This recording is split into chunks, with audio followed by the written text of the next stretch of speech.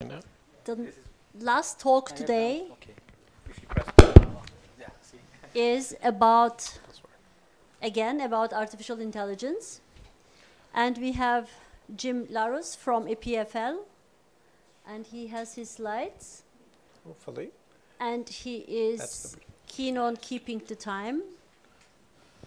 As Hopefully. Okay. So, thank you. Connector device. There we go. Okay. Thank you very much for the invitation. It's a pleasure to be here. I recognize that I stand between you and dinner, so I'm going to talk about a fascinating subject, which is regulation. It's actually great. It's a very good placement in the program, given the previous two talks, because if you believe the previous two talks, then we have a problem here.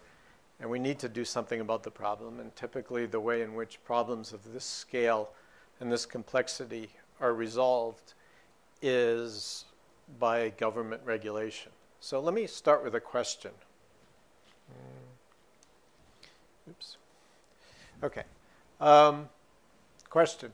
Should your government, and everybody I realize is from a different country and different background, should your government regulate artificial intelligence now in the use of commercial products? Raise your hand if you believe that this is a good idea. Okay, I'd say most people, not all, but most. Okay, is your view universal? Should this be true of all countries, all governments, or is this a local view?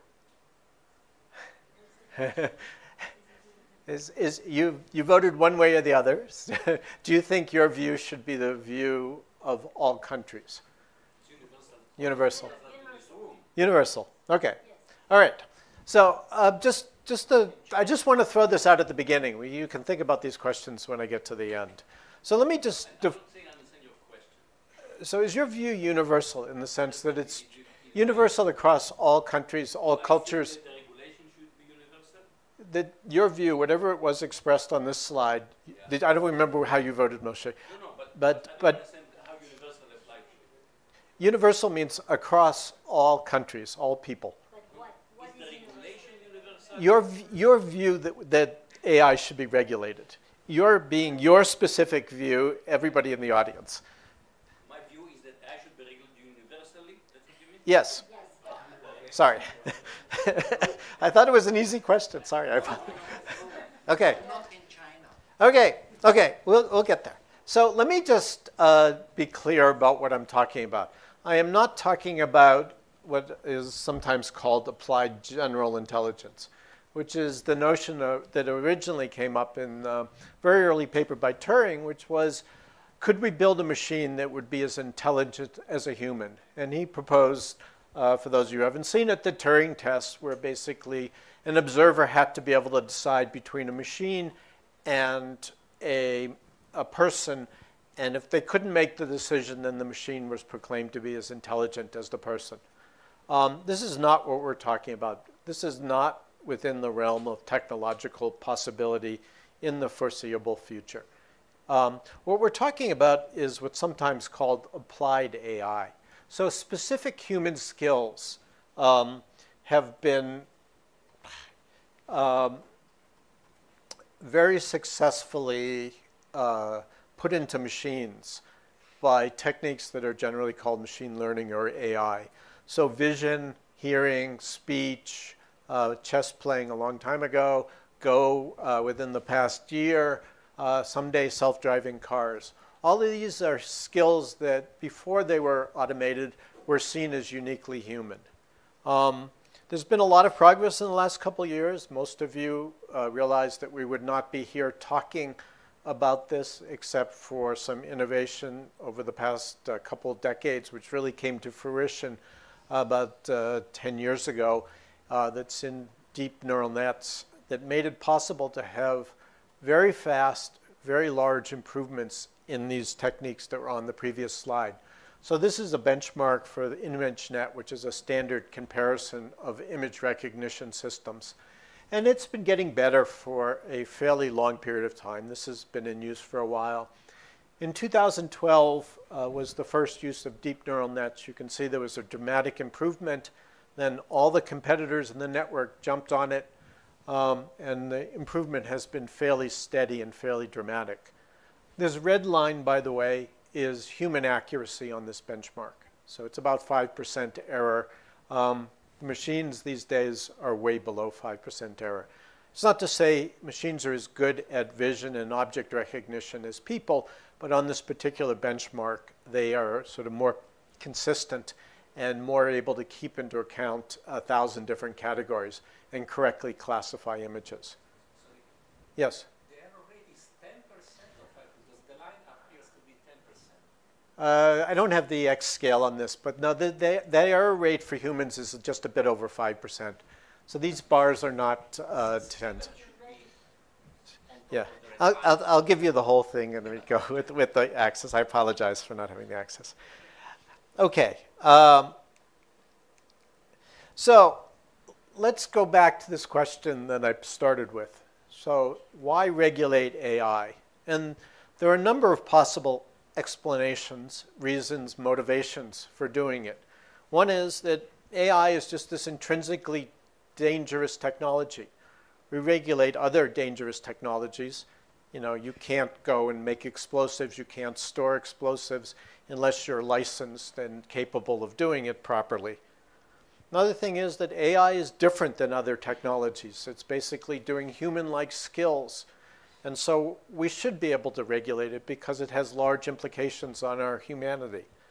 The other is the points that Moshe brought up, that it has technical social consequences that we can't predict, that could be very severe. And so we want to get some control over it. Another one came up, we could exacerbate social inequalities. We could build discrimination, biases into these systems and make them worse by applying them systematically. One that I won't really touch on is this notion of singularity or superintelligence, which is that fear that the machines are going to become more intelligent than people and be able to reproduce themselves by building more machines that are more intelligent until, you know, humans just become noise or difficulty to be gotten rid of by these machines which take over the world. That I don't think is we're in any danger of. Finally, there's actually another one which came out of the German report that we heard on the previous speaker, which is a positive argument saying that regulation will enhance public acceptance of these technologies, and that it would be a good thing to regulate AI so that people would accept self-driving cars, for instance. Why not? The arguments go pretty much the other way, so the dangers are overestimated. New technology always looks incredibly dangerous when it first comes out, and in reality, people don't cause the problems that were expected. You know, example is recombinant DNA technology. When I was going to the university, this was seen as an incredibly dangerous technology. You know, universities had to build laboratories that were at bioweapons level security. These days, high school students perform the same experiments. No problem there. We can manage the consequences of it. We have plenty of mechanisms already outstanding, so there's no reason to create new regulations. Another one is we lack sufficient understanding of AI and how it's going to be used. So it would be foolish to have regulations at this particular point. Another one is it's impossible to regulate. It's a technology. Everybody can build the technology. The knowledge is widespread. If you do regulation, people will evade it. There'll be a big debate about what's AI. It just won't be effective to regulate it. We could prevent beneficial uses of AIs. We could prevent the deployment of self-driving cars, and 1.5 million people will die every year because of regulations that prevent self-driving cars. And then, of course, there's the commercial competitiveness that someone else is going to do it if we don't do it, and we will lose the business and the sales. All these are arguments that have some validity that are made quite commonly. What I want to do is get this clicker to work. I basically want to present this argument for regulation from 3 different perspectives based on documents from Europe, which I'll take as either an ethical or a moralist view, the Anglo-Saxon, which will be the capitalist legalist point of view, the Chinese will be the entrepreneurial authoritarian point of view. And in the interest of exposition, I'm going to ignore all subtlety and divergence of opinion. So I know perfectly well that there are people in Europe who take these other two views. There are people in the United States who share the concerns of the Europeans.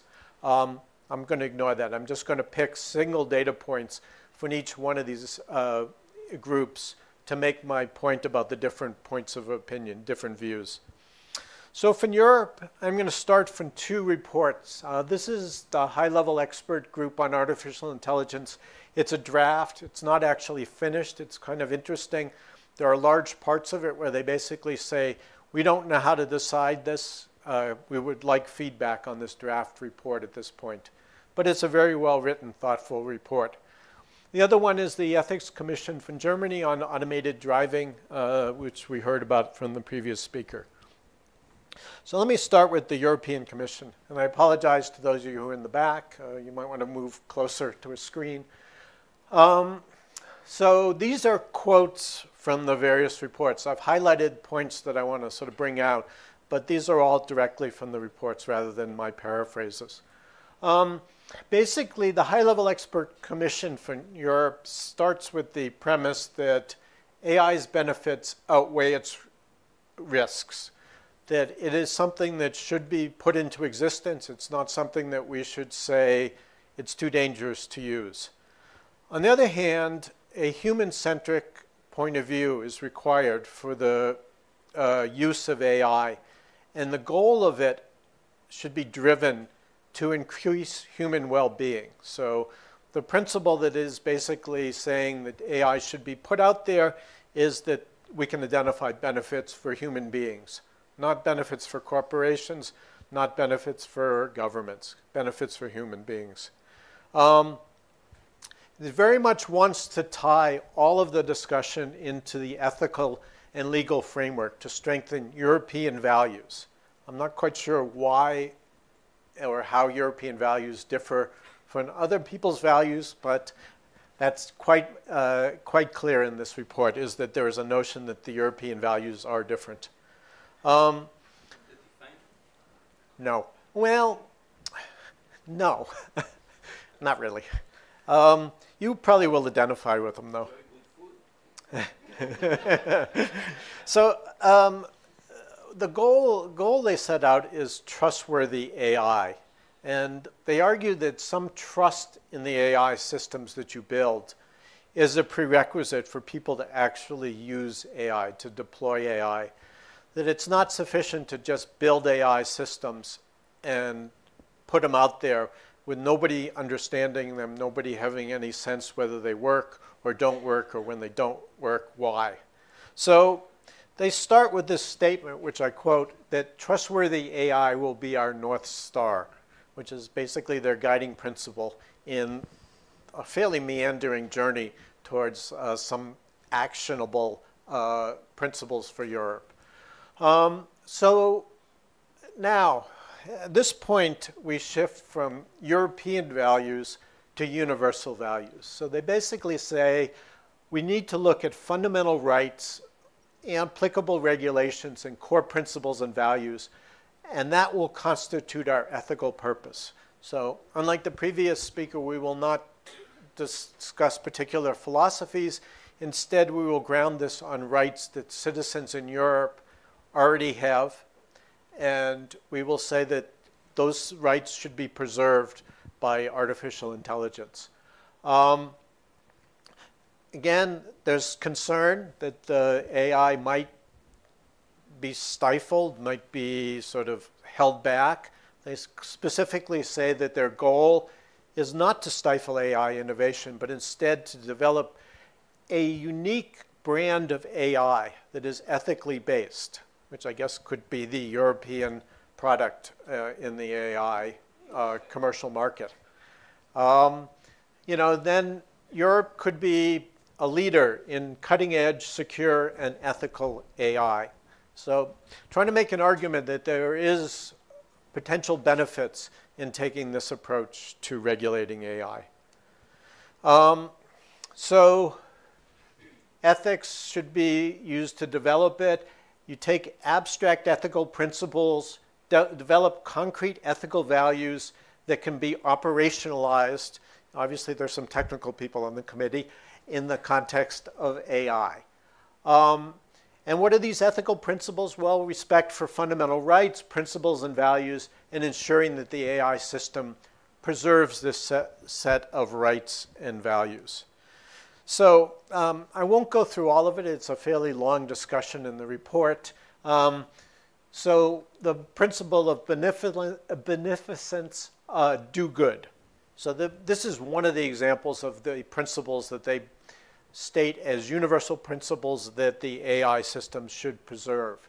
So a system can meet this goal by seeking the achievement of a fair, inclusive, and peaceful society by helping to increase citizens' mental autonomy with equal distribution of economic, social, and political opportunity. These are great goals. I think everybody sort of would buy into these goals. I think it's very difficult sometimes to see the connection between things like this and actual practical systems. And that's one of the criticisms I would make of this approach, is that it's a fairly high-level guide, but we'll get there. So after this discussion of these principles at this level, they then come up with requirements for trustworthy AI. It turns out these are not requirements for the AI. Instead, these are requirements on the teams that build the AI system. So it's a very interesting report that basically they're not arguing so much for laws or regulations as arguing that this set of guidelines should be mandatory for all of the groups that actually are building and deploying AI systems, that everything they do should be evaluated against, I think, these 10 principles, and that you should always be keeping these principles in mind while making decisions. Those of you who've ever sort of built something in a commercial environment or written software in a commercial environment can imagine how difficult it is to translate from this level of abstract principle into specific technical requirements. But on the other hand, I think that at the same time, they're absolutely right that all of these goals are worthwhile goals in terms of building the systems. So, okay. The German report is similar in the sense that it is ethically based. It basically was a group of philosophers, ethical ethicians, was that a word? Computer scientists, people from the auto industry who tried to come up with some principles. And there's a statement of principles in it that's very clear, very understandable. I quote a few of them. That the primary purpose of a fully automated transportation system is to improve safety. So basically, this is Moshe's argument that 1.5 million people die every year. If you're going to automate the system, you should try to reduce the number of injuries and deaths. That is the benefit of automation. Technological unavoidable risks do not mitigate against the introduction of automated driving if the balance of risks is fundamentally positive. So there are practical people on this committee who are basically thinking about how do you actually build these systems under the assumption that they're not always going to work, that there are going to be hard problems like the trolley problem that are not going to have good solutions. Should prevent accidents wherever this is practically possible. I think we saw this in the previous one. This is a very different flavored report in the sense that you get the sense that the auto industry in Germany is very much involved in this discussion. They would like a set of principles that will lead to automated driving. I mean, it's obviously a competitive world that they live in, and they need to participate in it. So if you look at Europe, I think they're both thoughtful, well-intentioned, excellent reports.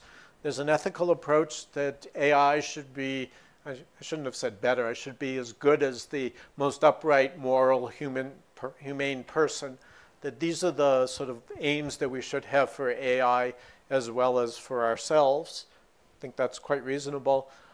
What is difficult for me in the first report is that it devolves all the responsibility of translating between these abstract high-level goals and practical implementations to the business people. It's not a call for regulation as much as it's a call for consideration of these. There wasn't, in either report, there really wasn't much concern of what Moshe was interested in, the social impact of it.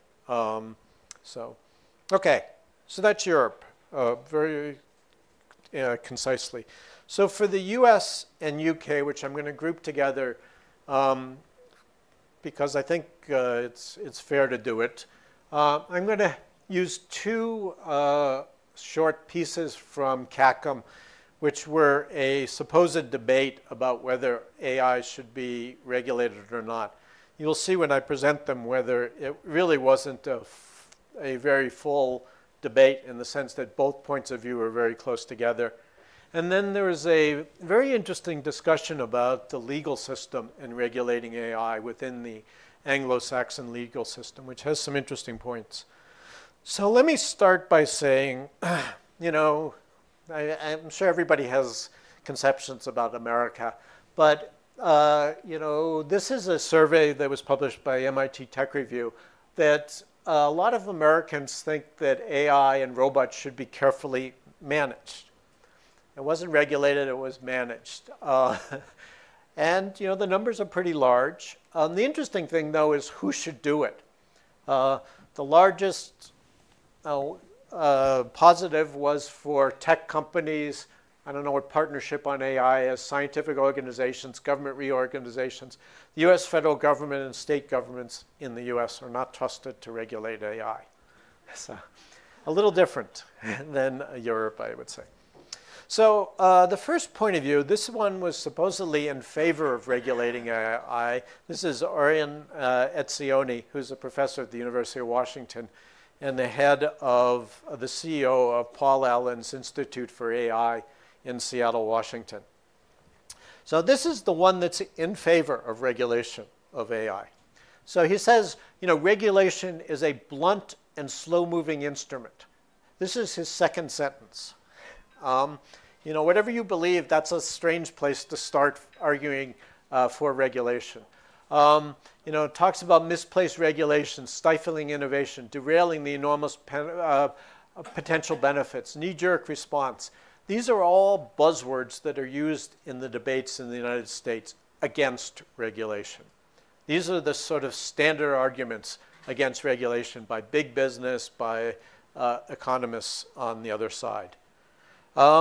His proposal, leave AI research alone. Trust us. You know, this is what I do. Don't regulate that. But, you know, it's okay to regulate applications in areas like transportation, medicine, politics, and entertainment. But I'm not going to tell you how. But, you know, don't tie our hands too far behind our back because research has to continue. And the US is going to have to keep up with other countries that do AI. And I don't think he's thinking of Europe in this point. I think he's thinking west to China.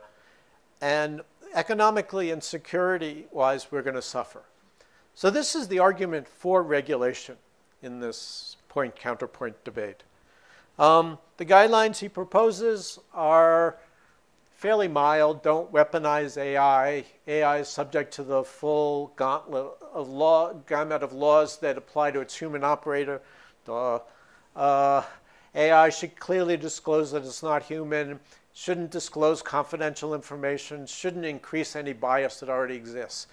I mean, these are sort of regulations that won't stop anything or anybody. Okay. The other side, the side that's actually against regulation, is even more against regulation, amazingly. They come from George Mason University, which is a real sort of intellectual center of neoliberalism and economics. And this is very much an argument in this point of view, is that, you know, you've got to do risk analysis for everything, and you've got to basically make sure that you don't ever do a regulation where the balance comes out that the costs are greater than the benefits. You don't want to freeze the development of life-enhancing innovation. Really, what they want is what they call permissionless innovation. Basically, what has happened in the tech industry is that if you come up with a new innovation, you can build a product out of it, you can sell it, and you don't have to ask anybody for permission to do that. So this is the commercial market. How can the US stay ahead? That's one of the fundamental questions. So there are a bunch of recommendations. I'm not going to go through them, but the recommendations are not for regulation. They're basically for removing what they perceive as barriers to the use and deployment of AI. So that at least this side takes what I would call the anti-regulation position seriously and makes an argument for it, which if you really have to share their premise to believe the argument. Okay. Much more interesting is actually this article, which I cite there, by Chris Reed, who is a professor in London of the law, about sort of regulation of AI using the existing legal system. And when I say legal system, I mean very much the Anglo-Saxon legal system. I know enough about Europe to know that the legal tradition is quite different here, and probably the statements in this are not necessarily likely to carry over directly. So, this came up, I think, in the previous, in questions to the previous speakers. Shouldn't we just allow the legal system and the notion of liability to handle this new problem? And Chris Reed's answer is maybe. It's actually very interesting.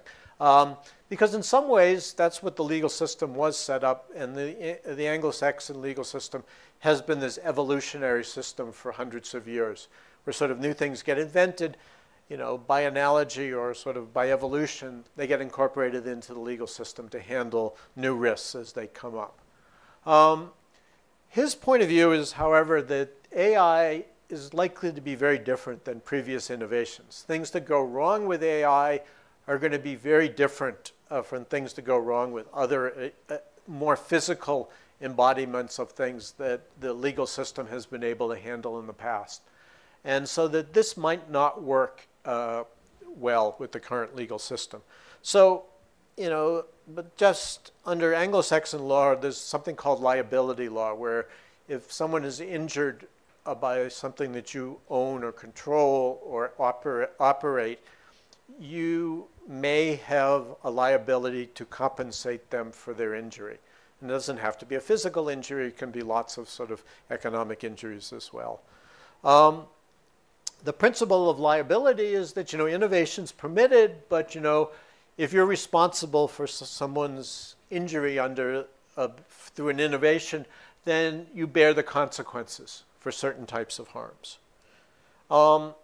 Against new laws, basically, the regulation on speculative risks, and he basically argues that AI has not been used enough to know exactly what the risks are. So there are speculative risks. So regulation of speculative risks seems unlikely to be successful. Lawmakers are pretty bad at figuring out what the risks are and regulating them in advance.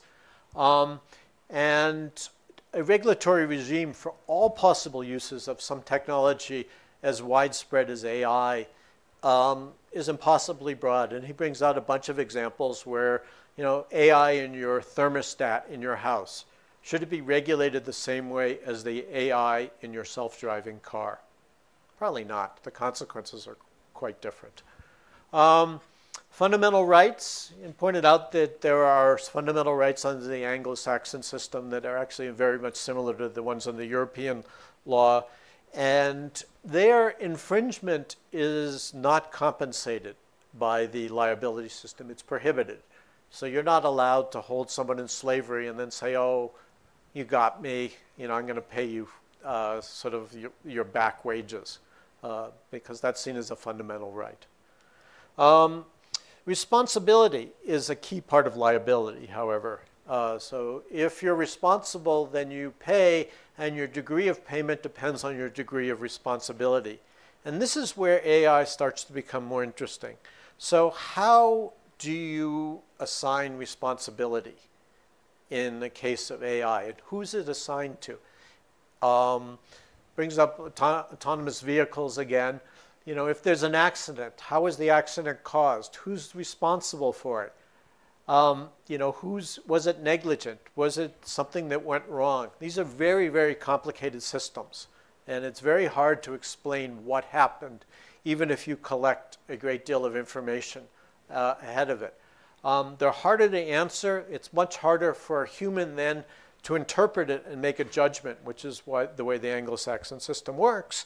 So his point is that the UK is likely to just ignore this and impose strict liability on the owner of the vehicle, or by transitivity on the insurer that pays for that you pay the insurance for.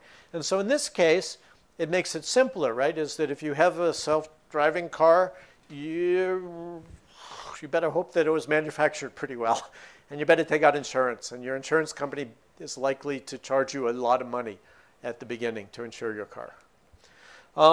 Pointed out that another sort of really concerning area, which we haven't talked about, is the use of AI in medical devices. Because under the sort of current state of the law, the producer of the technology owes no duty of care to the patient, because the commercial transaction is between the doctor and the technology that the doctor uses, not to the patient. So the doctor is fully responsible for what happens with the AI. The doctor can then turn around and go to the provider of the AI and say it was wrong, but the patient can't go after it. So this is a difficult issue in the system. Okay. So, he proposes that in the future, the law of negligence is probably not the right way to do it. He doesn't have a specific replacement for it. But one of the things that I think is quite right about this article is that transparency about the use of AI is extremely important. That these systems should be obligated, and you have to do this under the law, to maintain the information about what happened so that later on you could go back and actually make a judgment as to what happened in the system, whether it was right or wrong, whether the engineering was done well or not. So US, UK, let me just say, this very much fits into this famous quote that the life of law has not been logic, it has been experience, which is very much the Anglo-Saxon system, is that the law evolves to deal with new problems. And so this is a discussion about how to evolve it. The third area, China. So I don't know how many of you have actually read this. This is the Next Generation Artificial Intelligence Development Plan from the Chinese government. I wouldn't say it's interesting. It reads like a plan from a large bureaucracy. I'll give you a couple of quotes which are actually quite interesting. And then this is a book which I'll talk about because it's actually much more informative. So the Next Generation AI Plan was published 2 years ago. It is a very well-considered plan. If you look through it, they clearly had quite a bit of discussion and thought about how AI should be developed and encouraged in China. The points that they make in the introduction are AI has become a focus of international competition, an engine of economic development, and an opportunity for social construction. It's left unclear exactly what they mean by social construction, but I think, in the context of the Chinese government, we can read it. There is one paragraph talking about the issues that we've been talking about, which is that we should ensure the safe, reliable, and controllable development of AI. Nothing about the use, the development of AI. What's much more interesting is this book by Kai-Fu Lee. Kai-Fu was a researcher who actually comes from Taiwan, not from mainland China. He went to school in the United States. He went to China to set up Microsoft's China research lab, then moved to Google and set up Google's China lab, and then left Google and has been a venture capitalist and a sort of player in the Chinese high-tech industry for quite a while. quite an intelligent guy, quite an interesting guy. I've met him a few times as well. This book basically is making the argument that China is going to dominate AI and is going to use this to overtake the US in an economic competition. It's an extremely nationalist point of view. On the other hand, he's also sort of wrote this in English to sort of warn the US that this was happening. In this book, Europe does not play a role. So a couple things. AI is here and China is going to use it. A lot of interesting perspectives in it. And I think he has a very good exposure because of his combination of Western and Eastern. You know, China has practiced the technical utilitarianism, using technical upgrades to maximize the broader social good while accepting there'll be downsides for certain individuals or industries. So, you know, we had this discussion earlier. China is aware of this and acknowledges it. People in China have a broader willingness to trade some degree of privacy for convenience. Maybe they have no choice. You know, the China mentality about car crashes is you can't let the perfect be the enemy of the good. And he quotes sort of very favorably that, you know, this contrast between Google, which has taken a very careful approach to self-driving cars, building self-driving cars, putting test drivers in it, sort of only doing it where they had the license to do it, and Tesla, which basically claimed it had a self-driving car, put the mechanism in there, and put it on the road. So, you know, Google accumulated 1.5 million miles of data. In 6 months, Tesla had 47 million miles of data. And since data is the raw material of artificial intelligence, the argument here is that you should definitely do it the second way.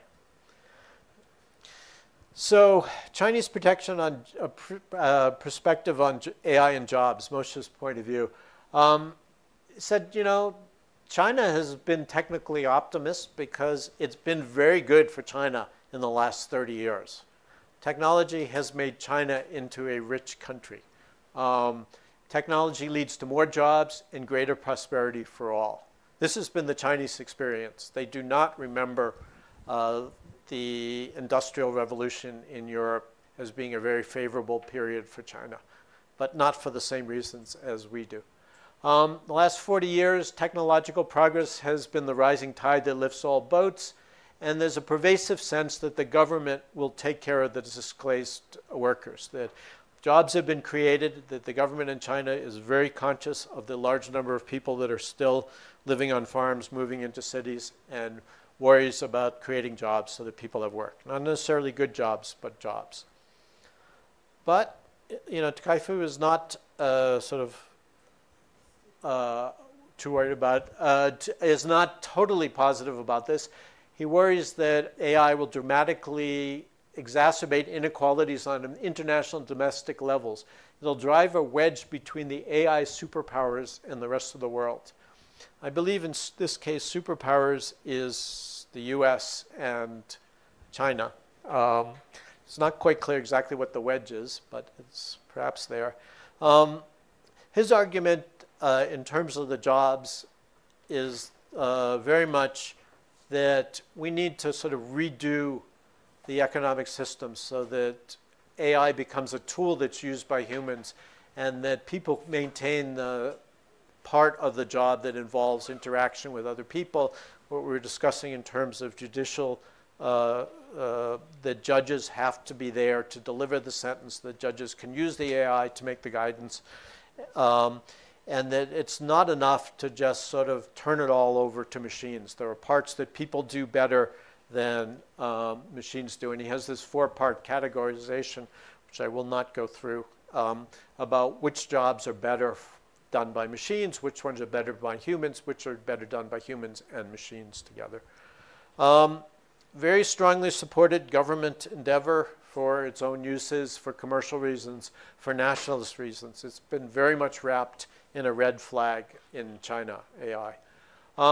Positive view, different expectations of privacy, optimistic social impact, no real discussion of regulation. How do you reconcile these views? You know, we live in an interconnected world. All three of these groups trade with each other, they sell things to each other, they build products for each other. How do we bring them together? These views are very much tied to what I would argue is culture, history. They're deeply rooted. It's not going to change quickly or easily. So if I had to make a prediction, and this is my best guess as to which scenario is likely to result, and you can argue with me if you want, commercial pressures are going to bring forth many imperfect innovations in the use of AI. There are going to be self-driving cars like Tesla that do not always self-drive correctly. Popular demand and industrial pressure is going to preclude strong regulation for AI in both the US and China. I'm not going to guess what's going to happen in Europe. I would think that it's probably going to be mixed. I very much doubt that the German auto industry, for instance, is going to sit this out until they figure out how to build ethical vehicles. The flaws are going to lead to regulation of the most serious issues. I would argue that this is really what we should focus in on, is that yes, there are going to be things that go wrong, but they should be exposed in a sort of very transparent manner. The data should be collected. The data should not be the proprietary data of the company that built the system or built the car. It should be made available to the regulators, to the public. And my argument by analogy is airplane safety. You know, it's kind of a funny thing to argue now, but I actually think that, you know, these two crashes of the Boeings is a great example of how safety should be sort of pushed forward. You see them discussed in the newspapers. You see the governments all over the world involved in trying to figure out what happened, what went wrong, what should be fixed so that it doesn't happen again, not only just in the planes themselves, but in the regulatory process that brought the planes to this point. This is the kind of level of scrutiny that actually makes for, let me just skip ahead, this kind of curve, which is a curve that is phenomenal. This is the fatality rate per trillion passenger kilometers. So 1970, it was up over 3,000 fatalities per trillion passenger kilometers. You know, this is down, I don't know, this is 100 or so. So a factor of 30 in 50 years. And this is possible because the airline model of safety is actually a fairly effective model of safety. There is a great deal of openness and discussion of every single airplane incident, whether it's a fatal accident or a minor accident or a pilot error. They're investigated, it's published, people sort of see it, people learn from their mistakes, and they move forward. So I would argue that if we could get to a situation that was similar to this in terms of AI, we would actually see similar progress. It's a difficult situation because it involves turning off certain parts of the American and the UK system. You know, so airplane liability is capped at a fairly low level. So even if Boeing is sort of guilty of negligence in building that control system, they are not going to pay very much money to the passengers in either airplane. Their reputational loss is their real penalty at this point. If it's criminal negligence and it's the worst of If it's criminal, but if it's just, you know, an engineering problem, yes, it's true. Criminal, but it's hard to prove criminal. Well, the American airline where Vice Canalakis was killed, Yeah. they were able to prove it was criminal negligence, and then the Warsaw Treaty, yeah. Okay, so sorry. Maybe Sorry this to is run the over. point. Thank you a lot. So we have 4 short questions, yeah? But short. So, but there are others first. So we start with you. Thank you. Maybe we should make a distinction between the more narrow technical impact and the regulation, and I think your airline safety is a good example, and the wider impact, namely jobs that Moshe was talking about, that is further away in the future, much more uncertainty, etc. And going back to what I call the more narrow technical, you can go back in history and you always see the same thing happening. The law, the regulation lags behind the technology, and this is how it is because technology is always in advance. Law and regulation has to catch up at one point. Does it better, does it worse, depending on the system, vested economic interests, etc. But the broader societal impact is a big issue. And in the book of Kai-Fu Lee, he makes a big thing about growing inequality. And in fact, he speaks about utopian and dystopian and the real crisis of AI. And the real crisis for him is the growing inequality, the loss of jobs that is going to come. And I just, put this up for I think discussion. your distinction is absolutely correct. But none of the reports actually really address that because it's very difficult to see what the appropriate response to that is, as Moshe's talk brought out. But it is a good point. So I actually know quite a bit about how avionics software is developed. Yep. And with very few exceptions, one of the reasons that the high level of safety is achieved is that they don't use any computer science innovation that's less than 40 years old. With exactly one exception, they're not allowed to use any language more modern than C. They're not allowed to use interrupts. They can't use any modern operating system. You cannot use C++, or in fact, you can't use dynamic memory management. So to me, this is an embarrassment for computer science. And if we want to follow that model, we're out of a job. So that was not what I was arguing for, Ed. No, Ed, I was not arguing for that. I was also... This is the problem. I mean, that is certainly the way avionics software has been developed. And, one of the things that's true is that I don't know of a crash where you can point to the avionics software as the cause. But there are lots of other parts of the airplane that are developed with sort of more modern technology, the less conservative technology. And I think that the reason that we see a curve like that is very much because of the openness. That, if a Boeing and Airbus were allowed to investigate the crashes, never publish the results, never have this kind of public discussion, we would still see crashes at the level that they were, 30 years ago, 40 years ago. We would not see this kind of improvement. So my argument is not that we should emulate all parts of the software development. I'm aware of how avionics software is developed too, and I wouldn't want to do it that way. But the other part of the process, this open investigation, the fact that the details are published, the accident investigations are published, is incredibly important so that other people can learn from mistakes. So the discussion about liability misses what's going to happen when you enter your car. You're going to push a button on, and then it will pop a screen, and it says, do you accept terms of services? And unless you push yes, you'll not be able to drive the car. We think it's a joke, but if you look, when you look at liability, there are two worlds. There is a world of strict liability, which happens, for example, with my car, the manufacturer is strictly liable, and the world of the computing industry that has carved itself an exception, and somehow, the legal side and the politician have gone away with it, and every product that you use, you start by waiving liability. Right. That is a good point. My personal view is they should abolish this waiver of liability for software, but that's a separate controversial issue. But yes, I think what you described is likely to be true, but I think that it's going to be a lot more difficult for the courts and the legislatures to accept that in the form of a car as opposed to Microsoft Word. So we'll see how it works.